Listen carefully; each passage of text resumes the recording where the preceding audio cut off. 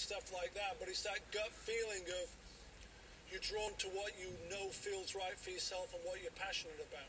Go get him, go get him, go get him, go get him. Here's the beauty shot right here.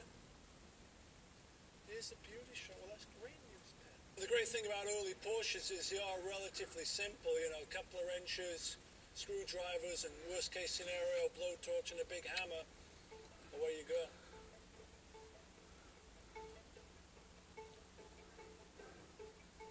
Obsessive behavior, my wife will tell you all about.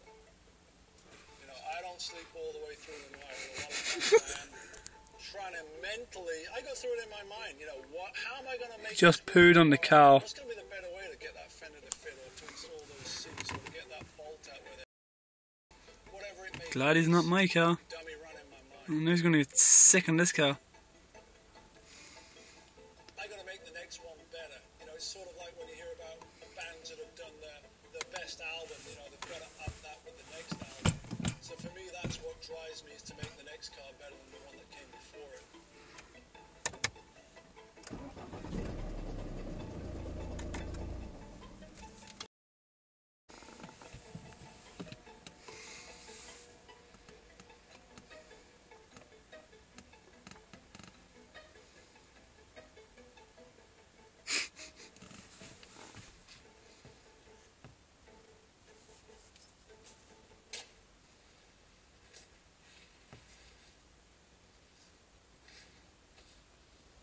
Right now I'm making my own little custom leather pull strap.